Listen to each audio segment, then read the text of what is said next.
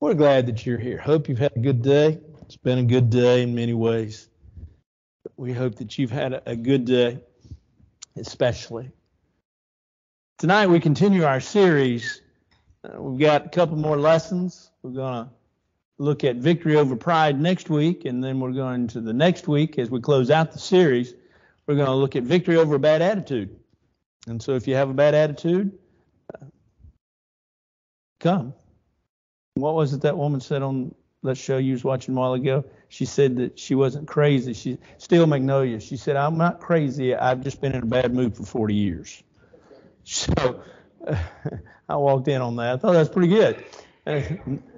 Save that for a bad attitude. But tonight we want to look at anger. It happens, doesn't it? Joe's asleep. Joe's awakened about sunrise one morning. There was a bird that was pecking on his gutters of his home, and he was aggravated.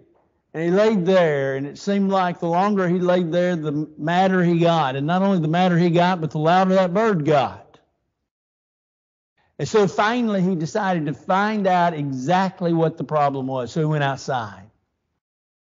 When he went outside, he found that bird pecking on his gutter.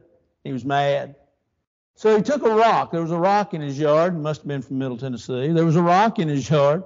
And he picked it up and he threw it at the bird, only to watch it sail over the house and all of a sudden to hear a crash of what was the car window. Now he's even madder. He's mad because he threw the rock. He's mad because now he's going to have to fix a window. And it's about that time then, as he continues to look at that bird, still pecking away, that he thinks, well, all right, what am I going to do? And he kicks the ground. Only then to remember when his toe hit the rock that was on the ground, he had on no shoes. Sound familiar? Anger. Anger is something that hits us a lot of times, and it comes over us like a tidal wave. I mean, it just runs over us. We get mad, we get frustrated, we get angry. And we get angry at a lot of different things. Sometimes we get angry at our spouse. Sometimes our spouses get angry at us. Sometimes we get angry at our children. Sometimes we get angry at life. Sometimes we get angry at that guy that's driving in front of us because that stupid guy doesn't know how to drive. Sometimes we get angry with our neighbor because they're doing something that seemingly is infringing upon our property. Sometimes we get angry out at stores because we just don't seem like they're doing us right. We get angry at the person that cut in front of us line while we were waiting. We get angry, and we get angry about a lot of things. But we have to understand, and we will see in just a few minutes, that there is a sense in which anger can be productive. And there is the sense in which it is wrong. And that's really what we're talking about. So if you have maybe a short fuse, if you get angry, we'll learn how maybe to deal with it a little bit. But we'll also learn the fact that sometimes it can be good if it's channeled the right way. My wife carried my son a long time ago. He's a little fella. And they were at Walmart. And Ethan did not have too many meltdowns. But Ethan evidently, according to the story, and Suzanne tells this story far better than I, but Ethan evidently had a meltdown in the store. And this lady walked up to him and said, as she looked at his beautiful red hair, said, I know where you got that temper.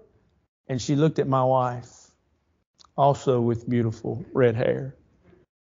My wife really is sweet. I told y'all that Wednesday night, and she really is, especially to you folks. But she looked at that woman square in the eye, and she said, no, ma'am. Said he gets his temper from his daddy, and his daddy has blonde hair. Now he has no hair. But anger. What about anger? What does the Bible have to say about anger? Well, Psalms 37 and verse 8. The psalmist says, cease from anger and forsake wrath. And the reason being, because he says, to paraphrase, he says, nothing good happens. And so he says, cease from anger. In Proverbs chapter 15 and verse 18, the wise man said, the wrathful man stirs up strife. How does he do that? Because he's full of anger. And once again, in Proverbs chapter 16 and verse 32, he that is slow to anger or slow to wrath is better than he that controls the city. Solomon said, it's better to be slow to anger than one that controls the city. Boy, we would think, oh no, you got to have that man that controls the city. Ecclesiastes 7 verse 9 says, be not rash with your mouth, for out of anger it comes, or it speaks.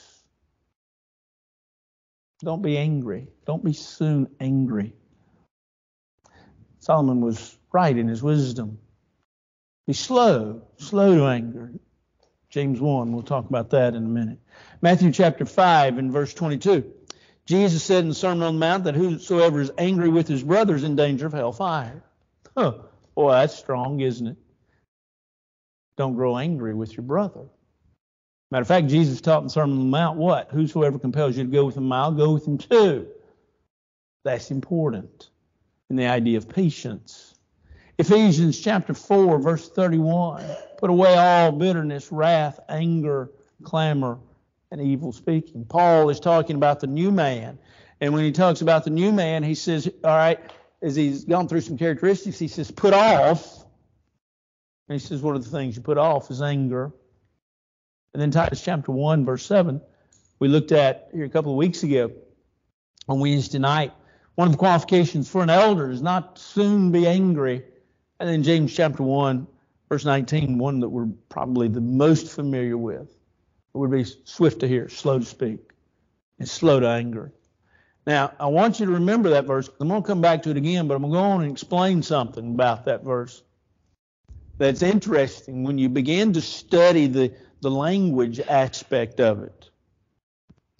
That James says, let every man be swift to hear, slow to anger, slower still, swift to hear, slow to speak, and slower still to anger.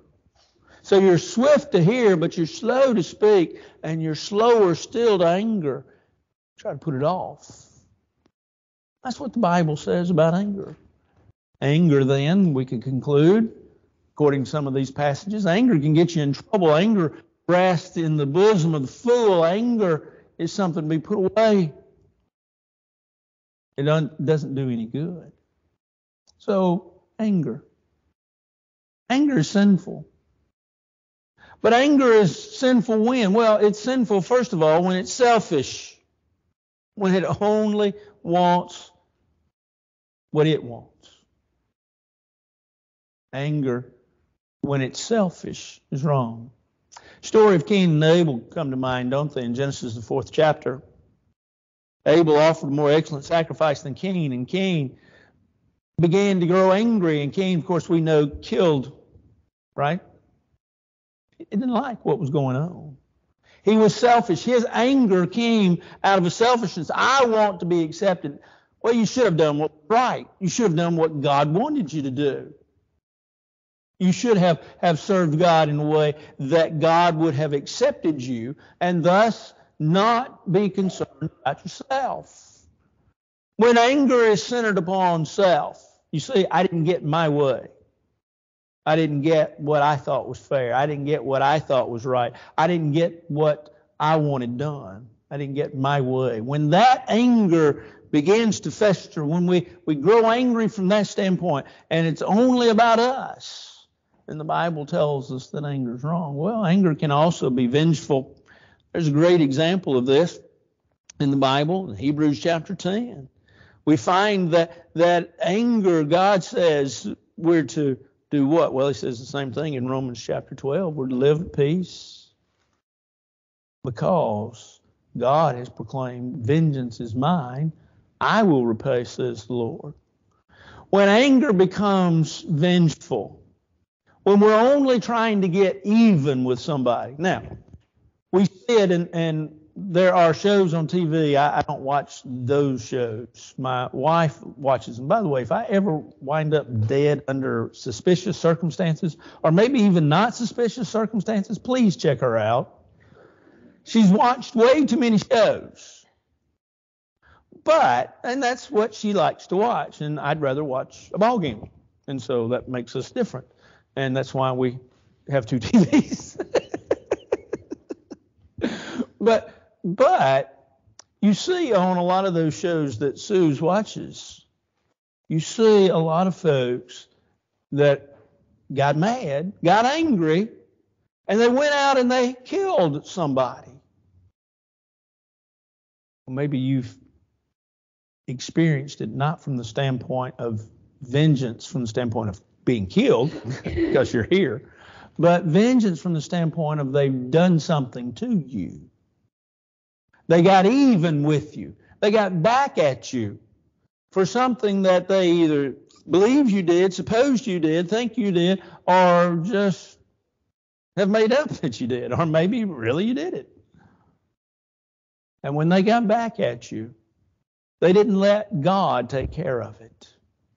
And their anger then became sinful. Why? Because there was vengeance in their anger. Anger is sinful when it's born of an insensitive spirit, when it's born of a spirit that doesn't feel for people. Jonah, a prophet of God. Jonah was told to go to Nineveh and preach the gospel, right? Go and preach the gospel. Jonah decided that that's not what he wanted to do. Now, it's believed that the Bible really doesn't give us a reason. But it's believed that Jonah really didn't want Nineveh to hear the truth, because Nineveh was not an accepted, if you will, folks with regards to the way the Jews looked at it. Now, that may have been it, and there may have been another reason. Whatever the reason was, Jonah really didn't want to go to Nineveh. He didn't want to preach, and so Jonah ran away. God got Jonah's attention. You know, we've talked about that before a little bit, not much, about the fact that God has a way sometime of getting our attention, and God got Jonah's attention. There was a rather large fish, if you will, that swallowed up Jonah. And Jonah then, of course, was cast out upon the ground, and Jonah said, well, I believe I'll go to Nineveh. And Jonah went there in Jonah chapter 2, and he preached. And in Jonah chapter 3, here's what we see. We see Nineveh repenting. We see Jonah repenting. And we see God repenting. We see Jonah, let's take Jonah first. Jonah repenting because he decides, okay, I need to go because that's where God wants me to go. So I'm going to change. And that's really a big part of repentance, is the idea of changing. He changed his mind and changed his direction and decided to do what God wanted him to do instead of what he wanted to do. So he goes to Nineveh, he preaches. We see the repentance of Nineveh in that they heard the truth and they said, well, we're wrong. Now, I will say this, sadly, that after a period of time, Nineveh went back to their wicked ways, because Nahum, another prophet, has to go back later on and preach again to Nineveh. But nevertheless, they repented. And then in Jonah chapter 3, verse 10, it seems like to us a most unlikely thought. It says that God repented. Well, God's repentance wasn't because of sin that he had done. It was just a change of mind. I'm not going to destroy Nineveh. Because you see, that was the preaching of Jonah. If you don't straighten up, you're going to be destroyed. Well, when they straightened up, God says, I'm not going to destroy them. In Jonah chapter 4, guess who's mad? Jonah. Why? Well, because Nineveh had repented. The only preacher that had success that I know of that ever got mad was Jonah. But Jonah saw that Nineveh repented, saw that God wasn't going to destroy them, so he grew angry, an insensitive spirit. Jonah also really then shows us anger, if you keep reading in Jonah chapter 4, of really anger is sinful when it concerns petty things, little things, things that don't matter. Jonah had gone out, if you will, outside the city and sat on a little hill. He wanted to watch Nineveh be destroyed. The sun was hot. It was baking him. And so God prepared, if you will, a vine, a gourd probably of some sort.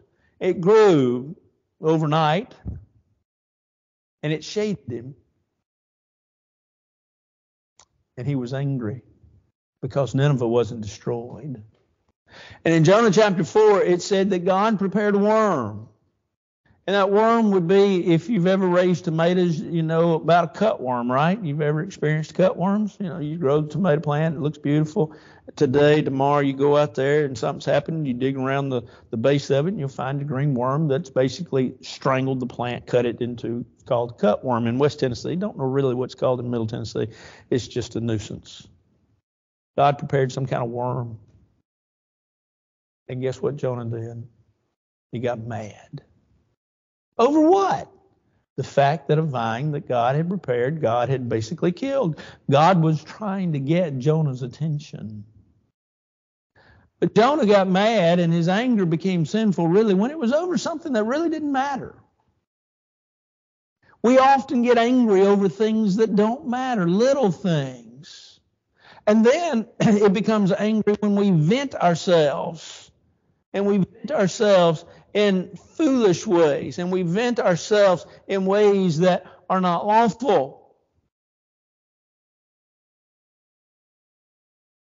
Remember in Kadesh, Numbers the 20th chapter?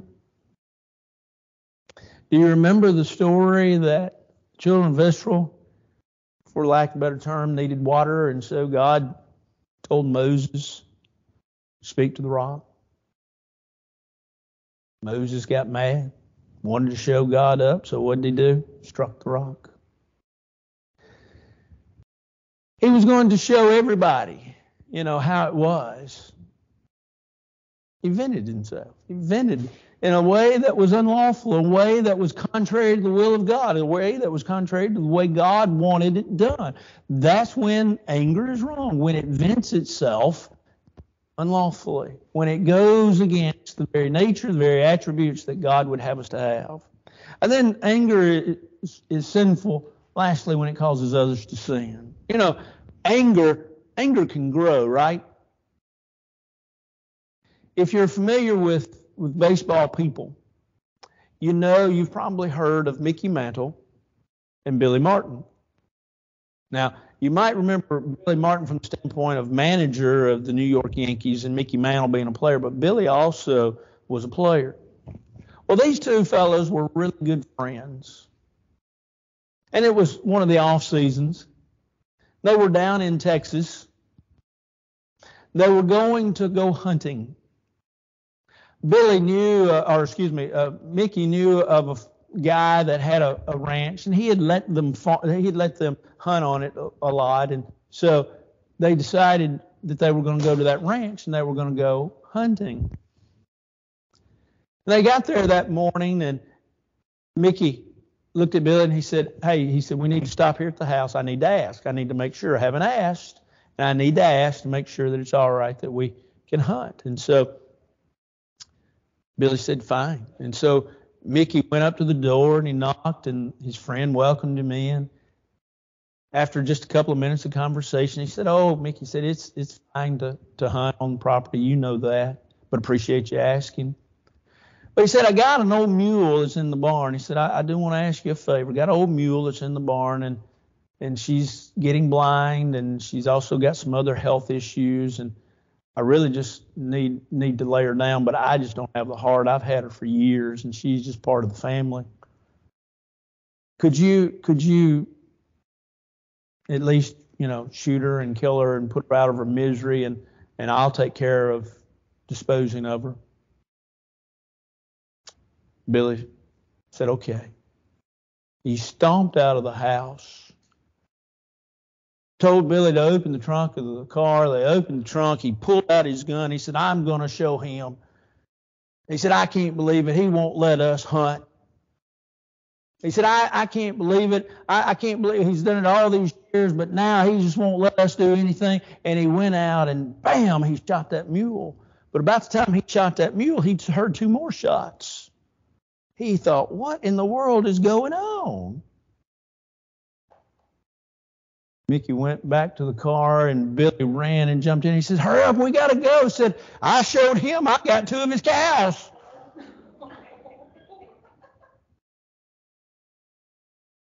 Sometimes anger grows and it causes others to sin. Solomon made a statement in the book of Proverbs. He said the beginning of strife is like letting water out. You ever let water out? You ever dammed water up and then all of a sudden you let it out? What happens? Boy, till it all evens out, right? Well, Solomon said that's how anger is sometimes. So we have to be careful that anger is sinful. But let us understand, I don't have a slide for this. Anger is not always sinful. Anger is not always sinful. God is said to have grown angry. Matter of fact, in the Old Testament alone, there are some 80 times in which it said God got angry. Well, we could talk about a lot of those. We could talk about God's anger with the children of Israel. We could talk about God's anger with, excuse me, with Uzziah when he numbered the people. And God had said not to be numbered, and it's God got angry. God got angry. Jesus got angry. Matter of fact, there are 4 times in the New Testament where Jesus got angry. 2 of them was cleansing the temple. I believe there was more than 1 cleansing of the temple. There was 2. Jesus would go up to the temple and there would be money changers. Now, you got to understand, money changers were basically there for a business. Shouldn't have been, but they were. When you went to the temple, you had to have A, certain sacrifice, and B, you could only contribute a certain type of money to the treasury. And when you didn't have it, you'd come from a long journey. You couldn't bring your sacrifices, and you came from a long journey, and you had not found anywhere to get money exchanged because there weren't just places everywhere you could do that. There were fellows up at the temple that did that. And, of course, they were making money off of it. And Jesus said, no. Remember, he made a whip. He ran the money changers out. He threw over the tables. Do you think he did that like this? Oh, it's all right, fellas. Y'all just go on. No, he got angry. And he did it not once, but twice. Jesus grew angry. Jesus grew angry at other times as well. Jesus, though, when he grew angry, you got to remember that his anger was never out at a particular individual. Never did he belittle the individual. His anger was always at an injustice. His anger was always trying to promote the good of people. You see, you and I might get angry. We might get angry that there's a law in this land that we don't like, and so we might lead a push to get the law changed. We might not like something in our community and we grow angry about it, and so we go about to get it changed. We may not like something about us, and we may grow angry about whatever it is with us, and we may then work on changing us. So anger in and of itself is not always wrong. But it is when we act in ways that are contrary to God's law. So, understanding the difference, we say, okay, well, I really don't have the good anger, if you will. I have bad anger. I get mad from time to time. I boil over. I have problems. I've dealt with people. They talk about holes in their walls, and they talk about other issues that they have. Sort of like the woman that called the counselor one time. She called him in the middle of the night, and she told him who she was, and he said yes. And she said, you remember we came last week for counseling? And he said, well, refresh me. And she said, well, I'm the one that had the husband that that threw the ball through the TV and took the trophies and knocked them winding and tore up the coffee table. He said, "Oh, yes, I remember you." She said, "Well, that's all right. I did it tonight, so we'll be seeing you tomorrow." Well, you see, you got a problem there. How do we overcome that? Well, first of all, we got to learn to drop it, don't we? Got to learn to let it go. Proverbs 17, verse 14. Solomon reminds us that the beginning of strife is like unleashing. That's the verse I used a while ago, the unleashing of water. Sometimes we have to learn to just drop it. My wife has an expression that you've probably used as well, but she says, learn to pick your battles. You see, sometimes we have to ask ourselves, is what I'm mad at right now, is it worth the damage that I'm causing because of my anger? Lady one time told a counselor, said, I grow angry from time to time. When I grow angry, I'm like a shotgun. I just shoot and then it's all over with.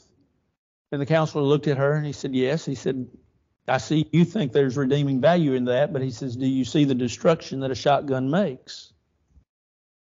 She said, no, I never thought about it that way. You see, sometimes it's just best to drop it. It's best to go your way and just say, okay, it is what it is. And that's all we can do about it. But in victory over anger, we need to slow down. We looked at James 1 a while ago, and we talked about how that James says that we're to be swift to hear, slow to speak, slow to anger. That there's a process. That sometimes we just need to slow down. Yeah, the old adage, count to 10, it works. It works. I've used it with people that I've told them in counseling that they would want to talk to me and, okay, well, we're not having the best relationships. Okay, well, what's the problem? Well, we get in arguments and they get pretty heated at times. Have you tried counting to 10? They look at you like you're an idiot, which is fine. Because, okay.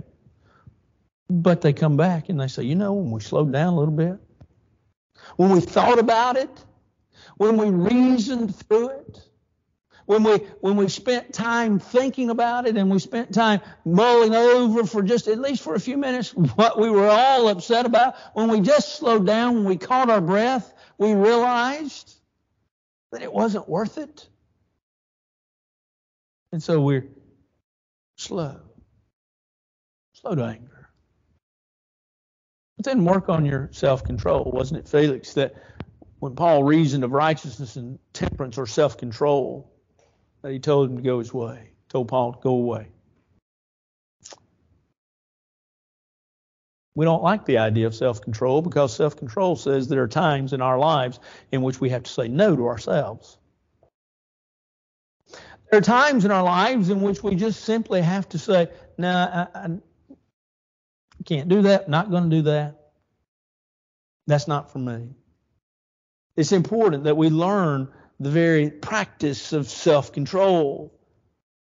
The heart of the righteous man studieth to answer. Proverbs 15 and verse 28. Work on controlling yourself. Work on getting yourself under control because that's what God wants of us. He wants us as Christians to be in control. Now, you might say, and I realize some of you are going to walk out and either think or say to me, and I think justifiably so, you're going to say, wait a minute. If I adapt and I had this philosophy, the world's going to run over me. Well, maybe and maybe not. Well, let me ask you. You've got two choices. The world can run over you or God can be pleased with you. Now, which one do you want? Well, preacher, that's a little blunt. I realize that. But that's where we have to work on ourselves. Work on our control. Work on getting a hold of our emotions because that's where anger comes from. It's an injustice that we feel that causes us to lash out at others. And so we need to analyze the situation. We need to look at it, study the situation, analyze it. See what is really going on. Why did they do? Why did they say what they said to me? Why did they do to me what they did to me? And will it do any good for me to do it back to them? Sometimes we don't know the hurt that's going on in people's lives. And sometimes they don't want to tell us, and they don't want to talk about it. And to be honest, we can't talk to them about it. Why? Because they don't want to talk. And us sitting there with them and trying to pry it out of them is of no value. Back several years ago, one of our members, where I was at the time, was having some blood pressure issues. And I kind of knew what was going on. I didn't know all the details, but I kind of knew what was happening. So one day, his wife called me and she said, he's in the hospital. Same problem. Said, this is bad though this time. Will you go see if you can talk to him? And see if he'll talk to you and open up. And we were good friends. We'd played golf a couple of times together, and we'd gone out times together. We'd sit together when all the men of the congregation go out. We'd sit together and talk, and we'd be the last two at the church building because he locked up the church building. We'd be the last two at the church building and talk to him. Really good guy. Had in his early years, he had done a little preaching. He had actually gone to school to make a preacher, but he didn't feel like he could cut it and could make a living for his family, and so he'd gotten into something else. But a really good guy. But the day his wife called me, I was actually at a meeting in Dixon with a bunch of preachers, and so I left and I went to the hospital, and I sat and watched Bonanza with him. And I asked him a couple of times. I said, "You want to talk?" No. Okay. So I just sat there. A few minutes later, I asked him, I said, "Hey, you want to talk? You want to tell me about it?" "Nope." "Okay."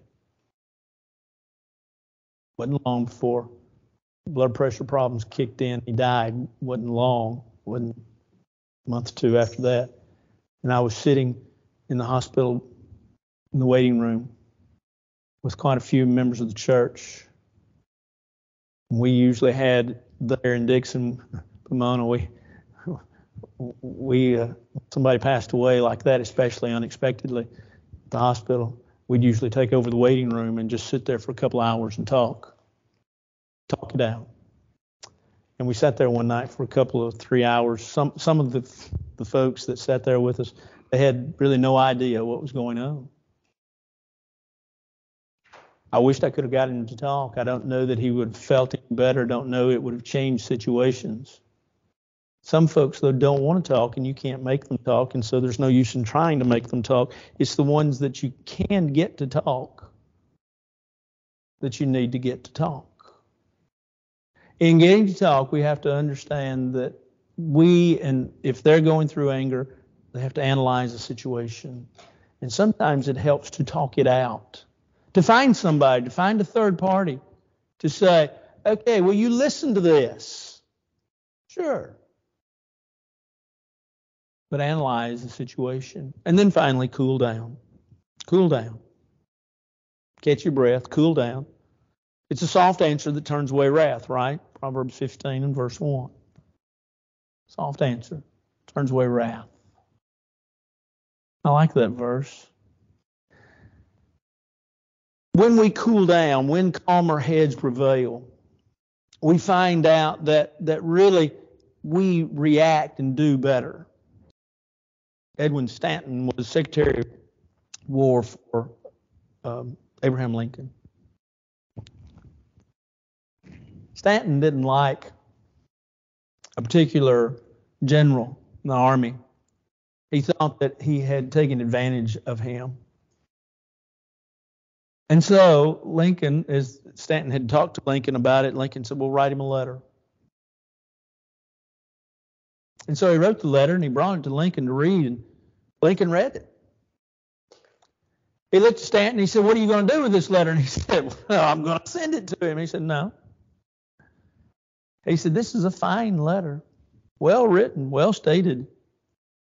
But he said, "Let me tell you, every letter that I've ever written, in anger, I've taken it and I've thrown it into the fire. And then I've written a second letter. And I've always been glad that I wrote the second letter."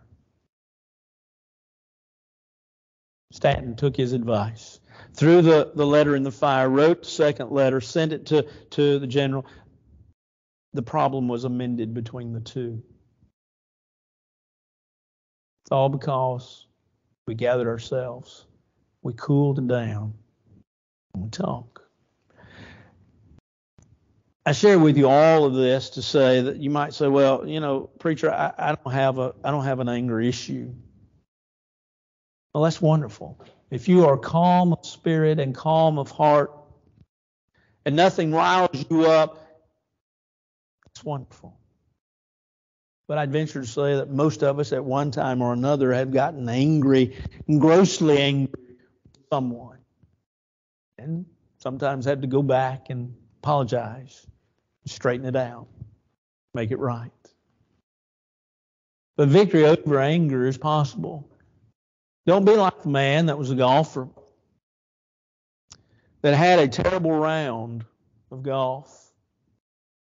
And so on the 18th hole, when he putted, missed, and putted again and missed, and putted again and missed, four putted it, and it still didn't go in. He took his golf bag, picked it up, and he threw it in the pond that was right there. Stormed off the golf course, went to his car. "Where's my keys?" "Oh, yeah.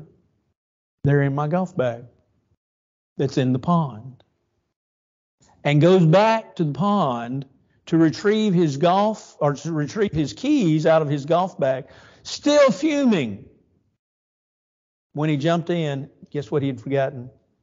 He didn't know how to swim, and he drowned, and he died. Anger will do it to you. It'll ruin relationships. It'll ruin good feelings that you have towards people. But we don't need to have those feelings, and we need to resolve that anger if it comes up between us. Can we win over anger? Sure. This evening, if you're not a New Testament child of God, or you need to rededicate your life, our prayer is that you'll come. All together we stand and sing.